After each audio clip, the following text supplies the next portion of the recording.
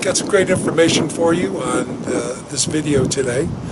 Going to start off with some fly selection advice from Rich over at Fish West Fly Shop in Sandy, and also some info on how to fish those flies as you go up in the high Uintas.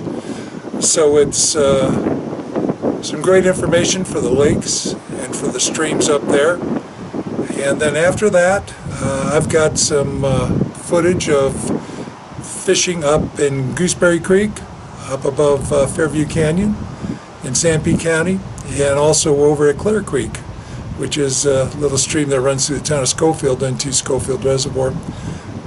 As you'll see, the trip to Gooseberry didn't work out so well, so it's always good to have a option B if you go someplace where you're not quite sure how the fishing's going to be. Hopefully within 15-20 minutes away you can be on another stream or another body of water where you have a good chance of success, so you don't get stuck driving a couple hours to some stream and it turns out that it's not quite what you'd hoped for. Anyway, enjoy the video, go fishing, get up in the high Uintas. July, August, early September, beautiful time to be up there, and the fishing's always great. This is Rich Lake from Fish West Fly Shop here in Sandy, Utah, with some tips on fishing up in the high Uintas this year. Hey guys, yeah, so this year the Uintas has been fishing really well. You know, ice off came early to mid-spring, and so the fish were hungry.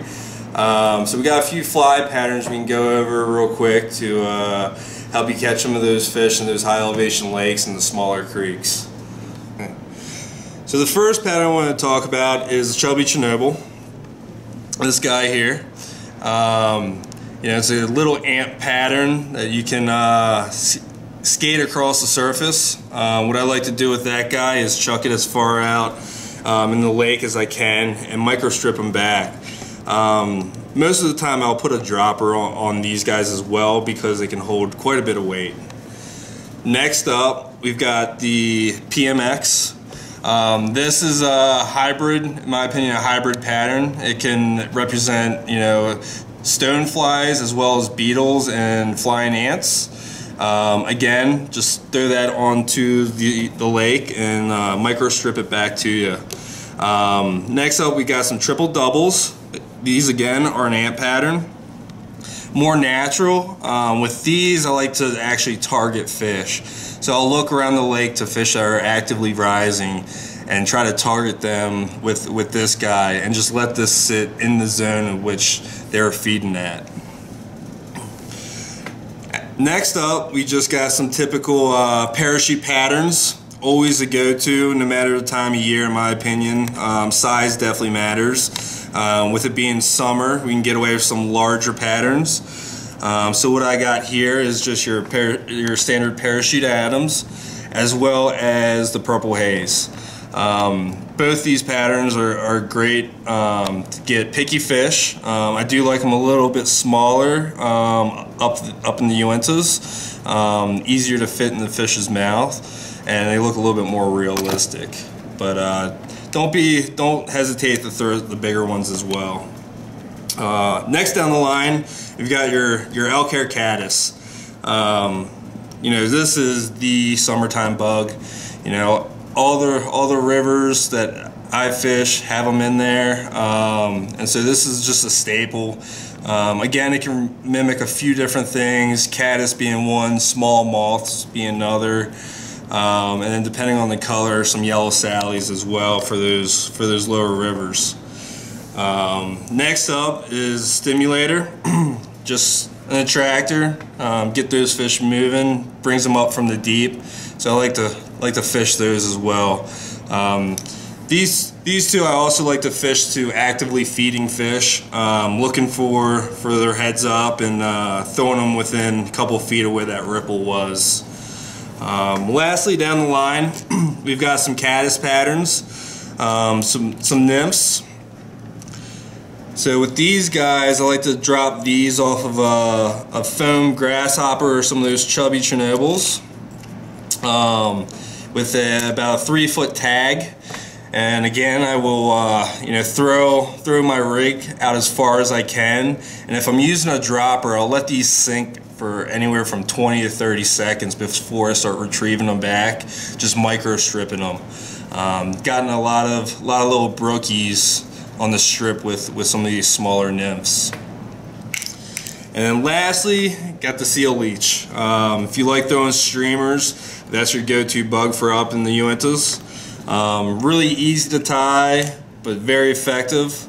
I mean, they come in a variety of colors depending on what water you're fishing. So again, just throw this out as far as you can in the middle of the lake, and then mess with your retrieves. Maybe start a little bit quicker, and if you don't have any reaction, slow it down a little bit. You can also just kind of jig them through the lake as well, and fish will be willing to eat that. Right now. So those are my top picks for the Uintas. Make sure you head up there. Temperatures are quite cooler up there when we're sweating down here in the valley. So gives you a nice little break. The fishing has been great. Just remember out there, if you're fishing any of the freestones, take your thermometers and check water temps. And if you ever want to learn how to fly fish, swing on by Fish West. Any Saturday we do classes from 11 to 1. So you can sign up here at the shop or give us a call. They are free, so well worth it. Go get them, guys. Thanks, Rich. Yep. 18 here, and I am at Gooseberry Creek, flowing out of Gooseberry Reservoir in Sanpete County. It's up Fairview Canyon. You can find the reservoir if you look hard enough. It's not overly well marked, but it is possible to find it. It's got a pretty little stream that comes out of it. I believe it runs down into Schofield Reservoir for about 7 miles, but I've never been down the whole length of it, so I don't know for sure. I'll be fishing, the mile or so below the dam and seeing what I can do. It's primarily rainbows and cutthroats here. I plan on using mostly dry flies. I'm going to throw some beetles, terrestrials, ants, elk caddis, maybe some humpties, and see what I can do. I'll also nymph maybe a little bit. I'm thinking of using prince nymphs, bead-headed prince nymphs, something to kind of catch their attention. Also maybe some fox squirrel nymphs, which would be beaded and kind of look a little bit like a caddis floating down, a caddis larva. So we'll see what happens with those. It's a neat little stream. I see there's 2 other fishermen that have gone down here before I've gotten here, but it doesn't get a lot of attention, so I'm going to take a camera and go down the river and see what I can find. Walking down the creek here at Gooseberry, and once you go just a little bit down the stream, you come to this weird looking thing. It's kind of a silo, but it's got these it's got these big drains coming out of it. Looks like something out of a horror movie. I got a feeling it's probably a portal to another dimension. I don't know for sure, but just looking at it looks like bad juju to me, so I think I'll just keep walking. Well, Gooseberry really didn't pan out. I went there, walked down about half a mile, 3/4 of a mile. The only fish I could see or anything that I could get interested in anything was about 3-inch little cutties.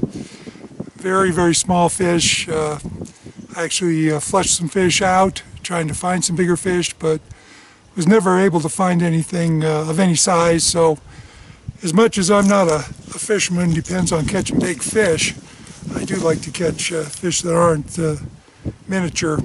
So I've come here to Mud Creek or Clear Creek, depends on who you talk to. It's a stream that runs into the town of Schofield and then runs into Schofield Reservoir. They've got a kind of it fenced off here in parts by Schofield, easy access. So I'm going to fish here. I'm going to try some dry flies, throw some elk hairs out. If that doesn't work, I'm going to go with woolly buggers. So it's a good stream. It's a small stream with some little deep holes. It's just about perfect for drifting woolly buggers through these little holes and seeing what we can pick up. So I'm going to see what happens and give a report. He's a nice trout in a little stream. Picked him up on a woolly bugger here. Tiger trout. Just drifting a black woolly bugger, and second drift through this little hole, he pounced on it. So we'll see how this continues. Picked up a little cutthroat here. Once again, just drifting. I got an olive woolly bugger on now. I thought I'd switch it around, but I'm just kind of standing. Maybe you can see where I'm fishing.